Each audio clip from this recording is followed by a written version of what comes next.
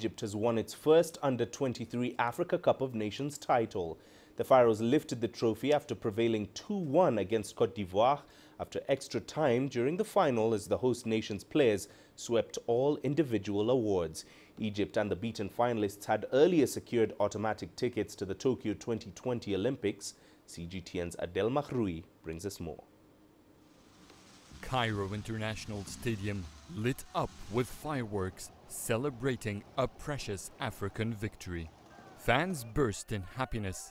Finally, the Pharaohs have won a continental title at home. They climbed the Players' Gate, hoping to get a glimpse of the day's heroes. "I'm coming with you to Tokyo," cries out this fan, naming the national team players.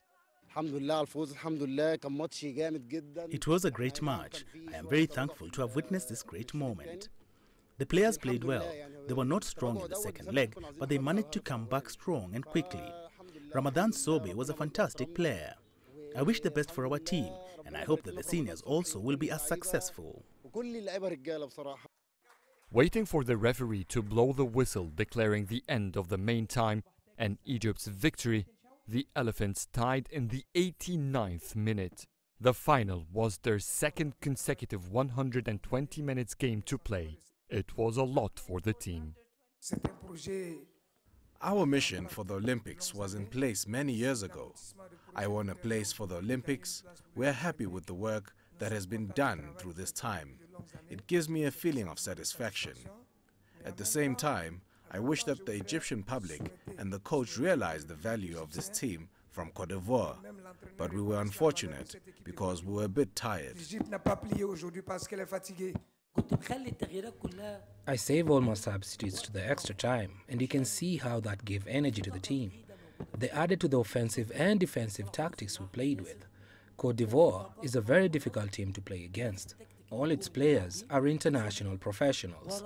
They play very advanced and fast football. I'm very happy with what we have achieved.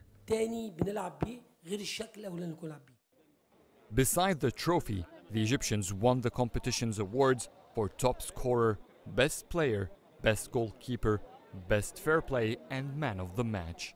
A full house for the Pharaohs.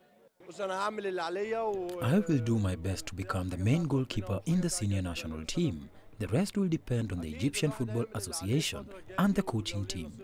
Even Tokyo, I'll work hard, and whether I join the team there or not, that will be God's will. A happy ending for Egypt 2019 Under-23 Africa Cup of Nations. It's the first title in this continental category for Egypt and the first African title for the country since 2010. Adel Mahrouky, CGTN, Cairo.